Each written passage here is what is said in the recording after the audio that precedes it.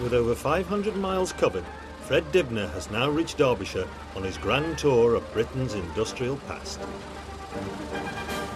He set out 6 weeks ago with his steersman Alf Molyneux in search of all the things that went into building and running an engine like this. So far they've seen where the iron ore was mined and turned into steel. They've seen how castings were made and looked at boiler making, riveting and forging.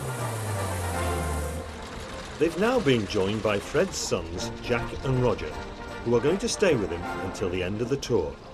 Like Fred, they're both steam enthusiasts, and there's plenty for them to do with their friends at the Howard Brothers workshop. Easy, don't it? Yeah, pleased with that, I am. For Fred, it's like an Aladdin's cave here, with all sorts of interesting engines at various stages of repair and restoration. Oh, this is a bit of a rarity, this one, isn't it? Yeah, very early one, this. It's an antique. Yeah. 1884, this. Yeah. When we get it steaming, it'll be the oldest steamroller steaming. You know, there are some older ones, but they're in museums and aren't steaming. Yeah, So one in Birmingham. That's right, yeah. Yeah, It'll be an interesting engine. Very interesting. There's some bits that we've worked out, haven't we, about the regulator rod. That's right, yeah. That one's like a lash-up. Yeah. The original one had a bell crank and come along top of that. That's right, yeah. Yeah, this is interesting, isn't it? Like cylinder end cover and then this other cover. Yeah. And it survived. Well, it can only go into valve chest. Into valve chest. That's all it can go by. Yeah. Yeah. Oh, teeny rivets, aren't they? They're not so big. Yeah. They'd probably be 11/16 originally because they used to use a lot of weird 16th sizes. It's still a bit pitted there. Yeah.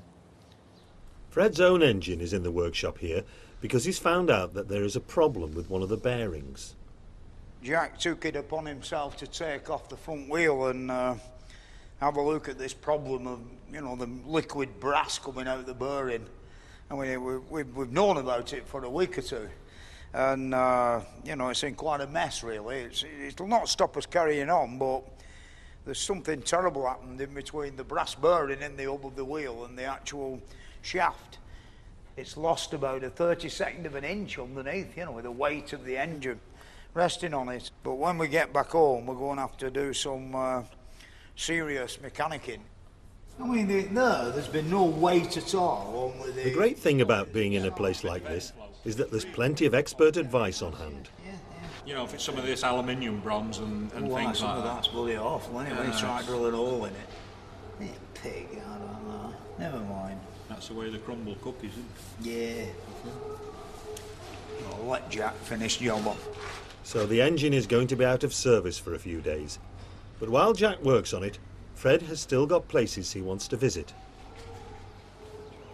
Leaving the engine here today and going down the road to see Mr. David Ragsdale, who's the owner of 6 traction engines, and the main reason we're going is he's a master at the art of pattern making. From ornamental park railings to the cylinder block of a traction engine, everything that was made out of iron had to be cast. The casting was done in a mould, and to create the mould, a pattern had to be made. Once they'd made the pattern, they could use it dozens and dozens of times, you see, so they made many engines through this system. The thing is that in the 1920s, and 30s, when the demise of the traction engine were very obvious to most people, they all got burned, so anybody now who buys an engine that's got a dicky part has got to come here and see Mr. Ragsdale, who specialises in making patterns from the remains of the original bit or a drawing. We've been at it long, right? Yeah, I was apprenticed when I was 16. I've been at it 25 years now. Yeah. People don't realise the bloody skill involved in this, because you've got to make the pattern slightly bigger than the end product, because when the metal solidifies again, it shrinks. That's right, it's contraction. Yeah. We have special rulers to give us an allowance for that. Yeah.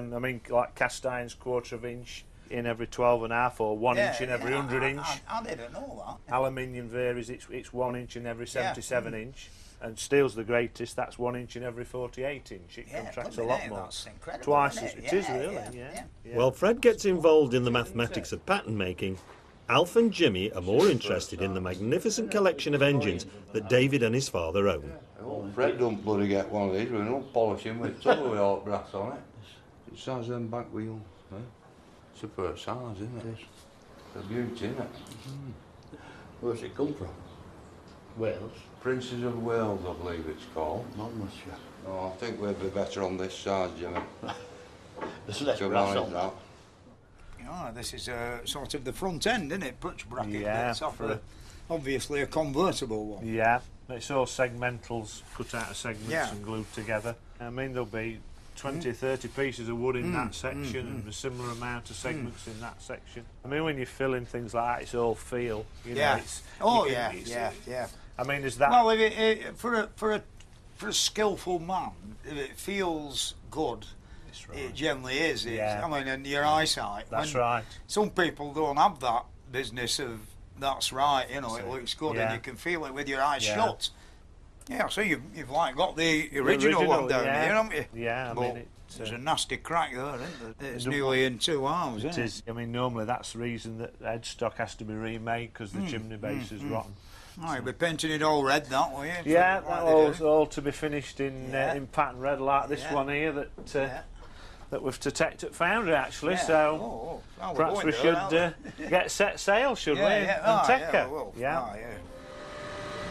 Castings for things like the cylinder block and the pistons on a traction engine like Fred's were made at small foundries like this, and every casting had to have a pattern. Well, today, Fred, we're going to be making this engine block. It's Yeah. the old Stanley steamer, which Yeah. was made in Massachusetts Oh, yeah, in America, 1897. What we're going to do now is to make an impression in sand, an Yeah. air-setting sand, of the outside of it and Yeah. the internal side, Yeah. and put it all together and cast it. That's the pattern, so we'll get the sand now and run that. This is just one half of the mould. All this good sand in, into the mould.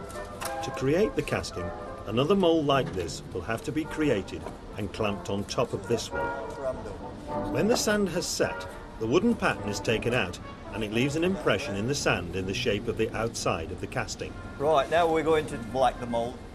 We set fire to that, and that Yeah. stops the molten metal penetrating the sand. Into sand, yeah. No, I like this bit. Like the Christmas At that pudding stage jobs. when your right. fingers catch fire. Yeah. Seems a waste of good spirit, that, Fred, doesn't it? I could just do with a pint. So if we put this... Then a solid core is put in to create the hollow inside of the casting. So now we're ready for the final closure, The lid on. Now the two halves of the mould are put together. and it's all ready for casting. So we've got the molten metal ready. Can we go and see it poured?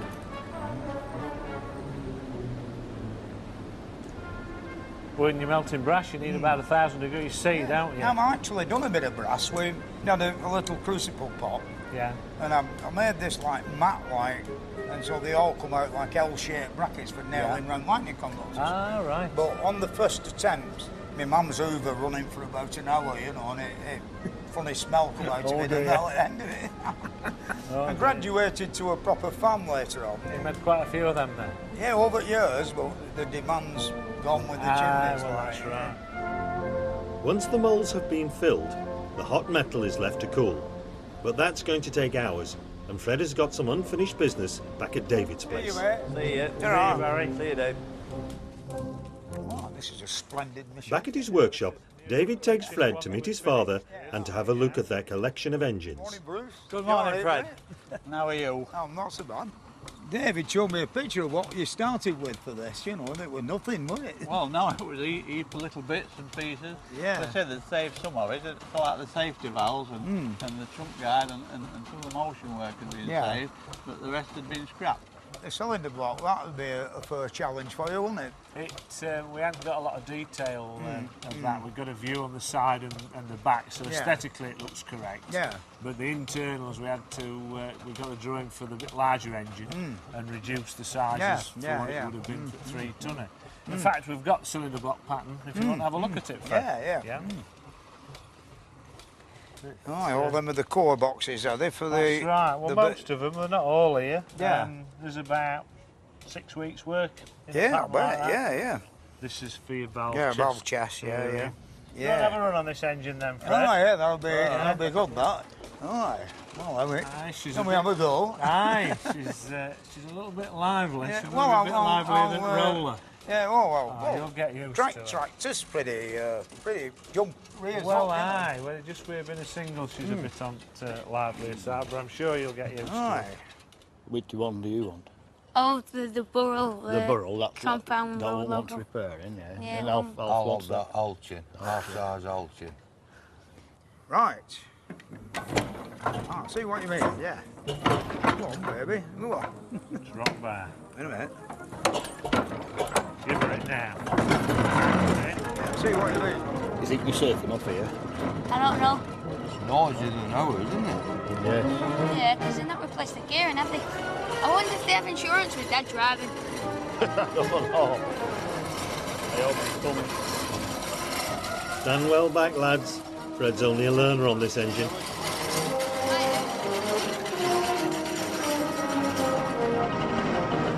Locked him up. Bonny machine, this. Lovely paint job, isn't it? It is. Yeah.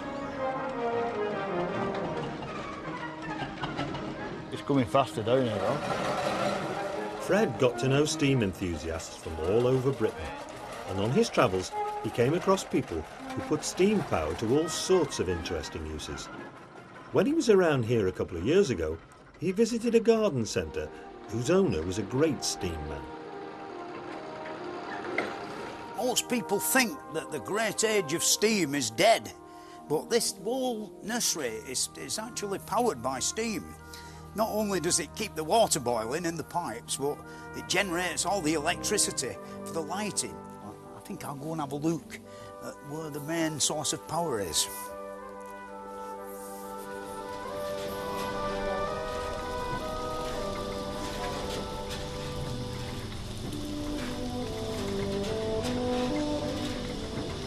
This is Tom Nuttall here, who's going to be something of a steam buff, because all this stuff in here has been collected by him over the years, you know, and some of it powers the electrical department of his nursery.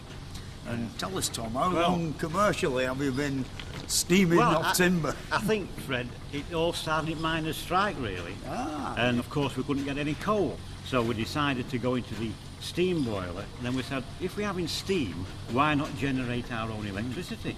We've got free wood, we've got free electricity, we've got free heat. I thought, well, brilliant. You know, all we need to do now is get all piped into the system, and away we go. I mean, you've got a nursery and a museum as well, they're all driven by steam. The fuel Tom uses is wood that he gets free from a local furniture factory. If he didn't take it, it would all have to go to a landfill site.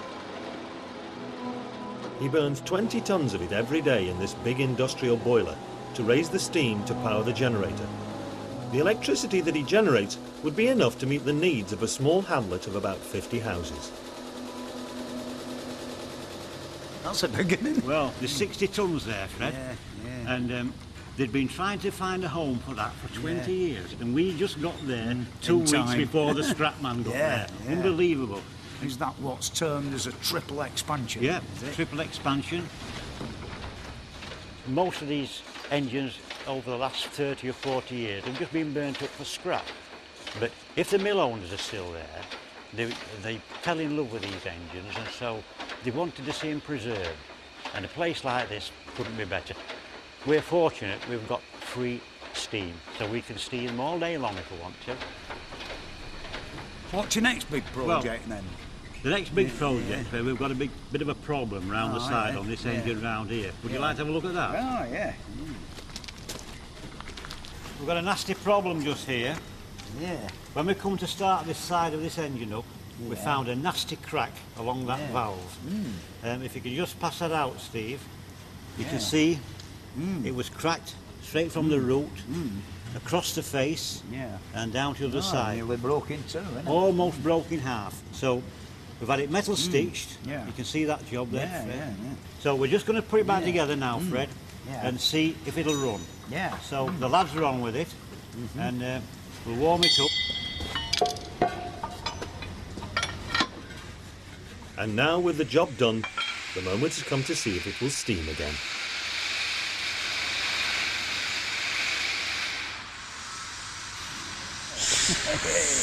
Success. Here we are, Fred, running. Yeah. First time that's run for 20 years. Get all this lot screwed together, you know, you want to take a lot of time and manner with When it. you've got 5 minutes to spare, Fred, you won't come and have half a day. You could spend half my life here, really.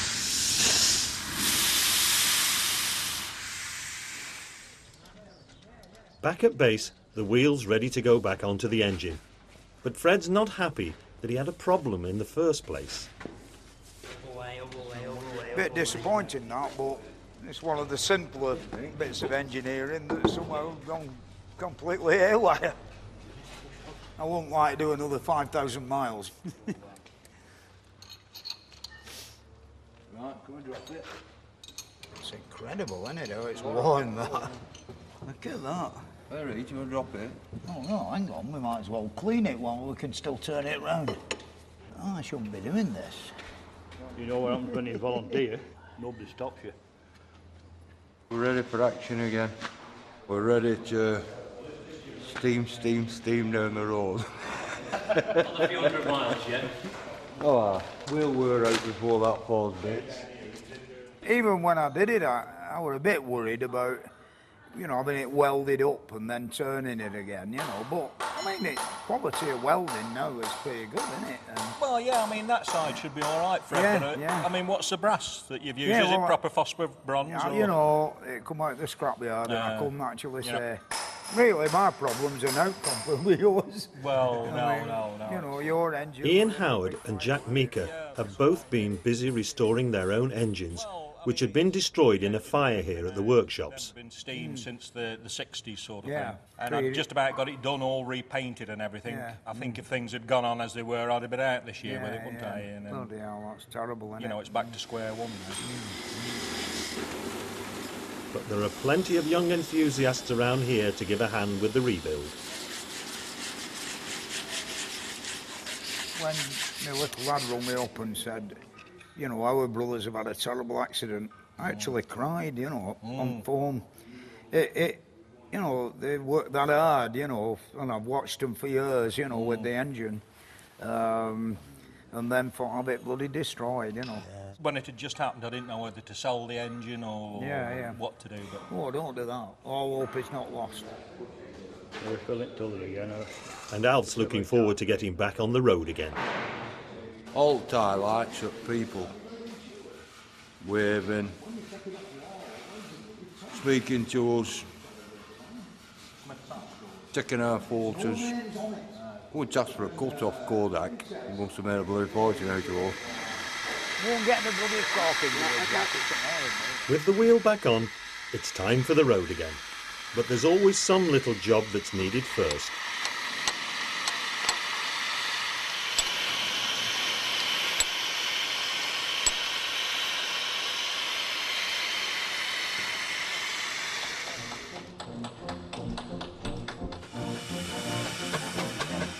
Time to move on.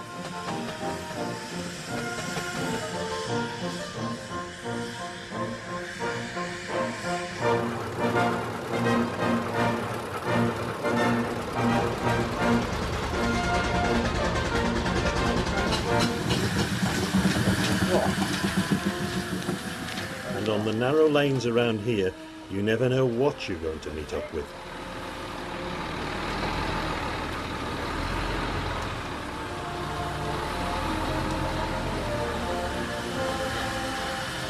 That was a tight fit. This engine was built in a workshop, completely powered by belt-driven machinery. And we're now going to go down to a workshop that's not changed for 100 years, more or less, where they make clocks and repair clocks. And it's all belt-driven.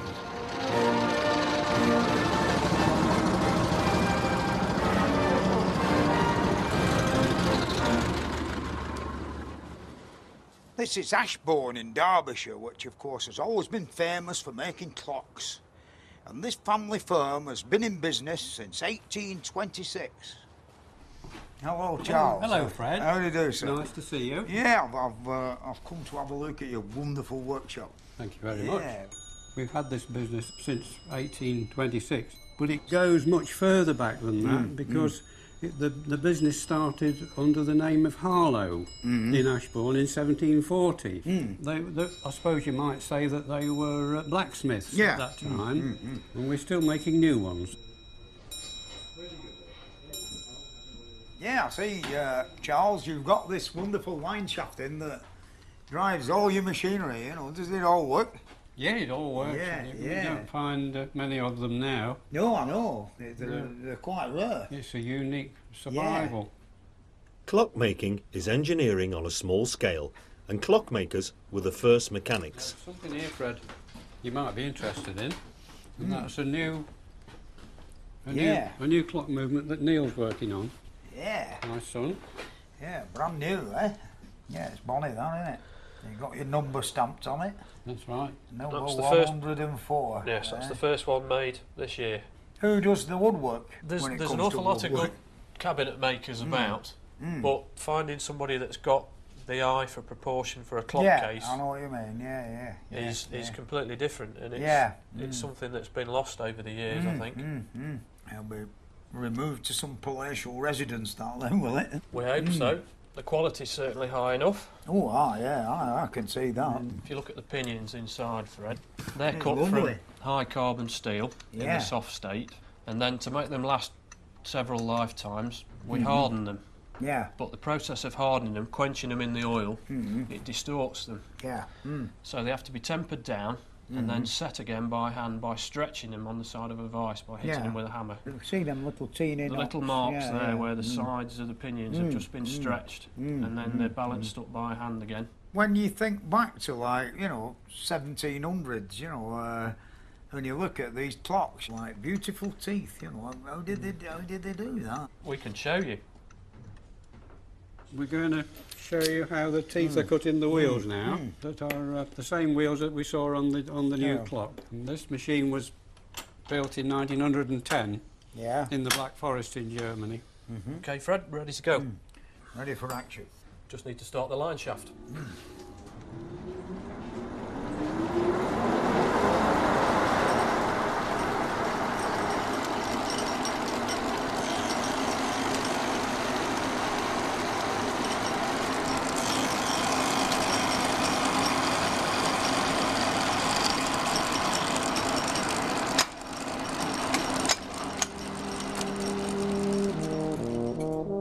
In the 1890s, the company employed about 25 people, but today the demand for handmade clocks is not as high as it was then. Completely different. So as well as their clocks, they now use their precision engineering skills to make model engines and replicas of some of the earliest machinery of the Industrial Revolution. Back then, in the late 18th century, it was the development of these mechanicking skills that led to Britain leading the world in the building of engines like this one of Fred's.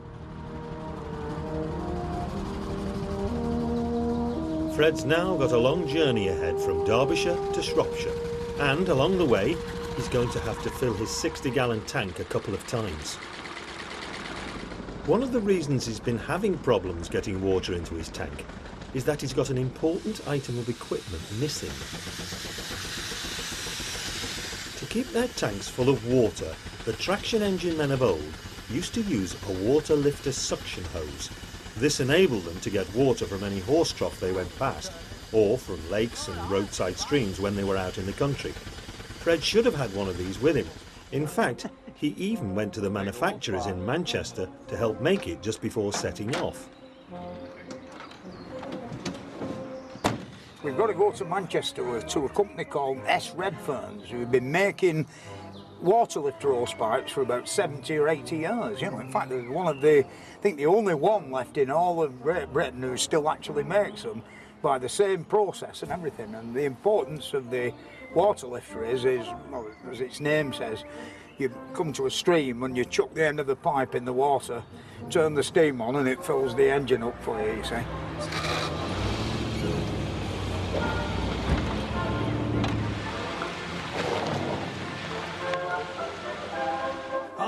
how do you do? Nice to see you. Frank, isn't I'm it? fine, thank you, yeah. Oh, well, we brought bits and pieces, but Right, I excellent. know you've started making a pipe that's like 1.5 inch internal diameter, haven't you? We have, yeah.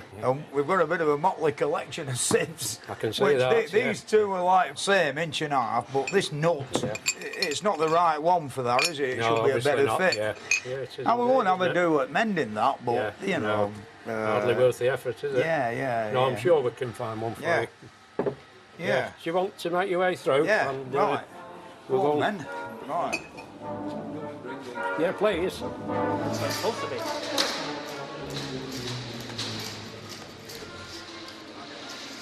This is Morris. Right. Morris. Hi, Morris. You know How Fred. you doing, mate? Yeah. You're doing all right. All right. Right. This is actually Yeah, then. the hose that you have on order, and Yeah. I'll pick you up before you leave us. All right, okay. mate. Bye for Yeah. now. See you in a bit. Okay. Right, Fred, now what we've got now is an 1 Yeah. 3/4 mandrel, and this is a spacer Yeah. that we use to actually preset the wire. Yeah, I've got quite a few lengths of this at home, but it's about 90 we years do. old and all yeah, rotten. Yeah. You like to have a go, Fred? Yeah. Yeah. No problem. Without spoiling it. Okay, right. One. Just keep a grip on there. Yeah, Keep a what, downwards? Yeah, that's Yeah. it. Just keep it hand tight Yeah. on there. Yeah, and that's Yeah. it. The machine will do it for you. Some of them grumble, won't they, about knocking paintwork off the traction engines. Seems to be coming out equally spaced. Yeah. I've got the job.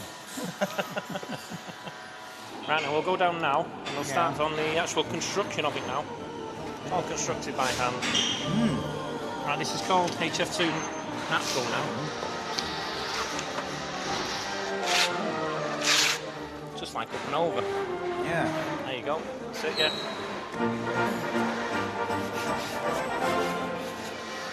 It's a bit frightening, this, isn't it?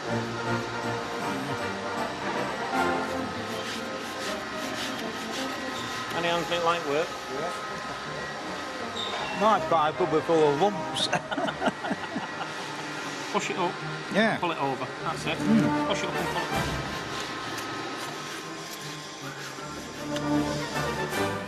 The second piece that we put on is a lot easier. Second piece is easier. Just get me nice. What's the next Right, bit? we've got the outline of it now then. Yeah. Right, what yeah. we do is it's just a straightforward process of what we've Yeah. already done. It's another ply of the fabric, the HF2 fabric. Then we'll go on again with another 2 ply of HF2 Yeah. natural. Then we'll apply a linen string and just wrap it over with a spool. No, in between them wires. In like. between the wires, yeah. Yeah. That'll leave an indentation then when we strip Yeah, it off I know what you for the mean, outer yeah. wire to go on. Very Yeah. good. Yeah. Here's Frank. Hello. Have you found any end bits yet? Not yet, but we're still searching the stock, and Yeah. no doubt we'll be successful. Right. When will it be done then? This will be done for tomorrow dinner. Yeah. Yeah. Yeah. Oh, right. Very good. Yeah. Well, I suppose we'd better Yeah, go home I and think we'll let Morris leave finish Morris this to pipe get on off. with it, yeah. All right. Okay. Right, Come on, lads. Okay, lads. I'll Okay. see you later. Okay. Okay, cheers. Yeah. And you, Fred. Okay, Yeah, mate. thanks very Cheers. much for making me No my pipe. problem. You're all right. No problem. But Fred couldn't get the fittings he needed in time for setting off on his grand tour. What a lot of problems it would have saved if he'd been able to get the right fittings for the suction hose in time. Anyway, he's got a full tank now and it's full steam ahead for the Severn Valley Railway to see some engine building. At the railway, Fred will be seeing some of the stages of building a steam locomotive. And on the way, he'll be stopping off at a traction engine club to meet up with some more old mates and to see some engines at work.